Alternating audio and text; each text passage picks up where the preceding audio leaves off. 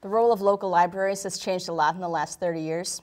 They have added all kinds of technology, resources, and online learning while still keeping the books.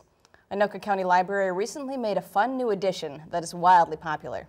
Taka Zen has the story. Don't call it a comeback. They've been here for years.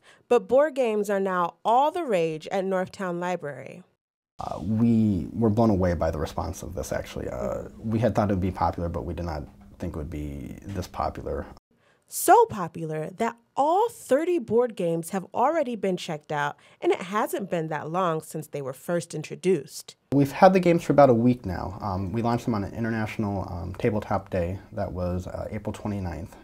That was our first day with the collection, and at the end of that day, over 3/4 of them were checked out. And then the following Monday, the rest were checked out. So now we've got a hold list on them currently. The collection consists of about 30 games. And they've been very popular so far, and we'll wait to see if demand continues to be quite high. So in this new technology and internet age, why push for board games? We decided to add the games because the patrons are always, our patrons are always asking for new and innovative services. So one of our staff members actually is a very big gamer, and they took the initiative here and developed a proposal, got some logic outcomes, and did some research on what other libraries are doing in this area. And besides just obviously being fun to play, board games actually help reach different learning outcomes like critical thinking, problem solving, and just plain old communication. That interaction piece is something that you can't always get on electronics, that talking to the person across the table from you, working on a cooperative game together, are things that you don't always find in electronic media, so they have that unique appeal.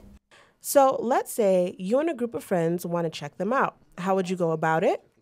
Well, you check it out just like a book. You can come to Northtown or even go to any other library branch and request it be sent there, and we'll send it on up and hold it for you at that building.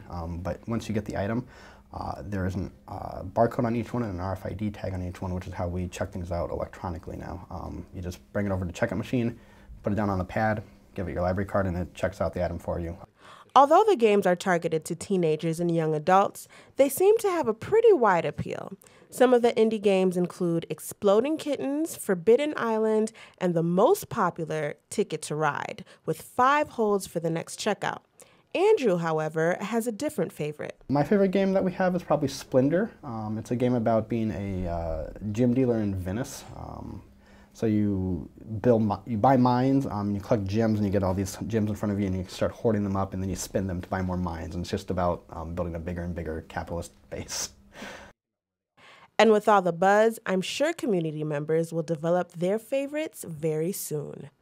For North Metro TV, Taka Zen reporting. You can check out the complete collection of games online or put a hold on a specific game that you would like to try. We have the link on our website, northmetrotv.com.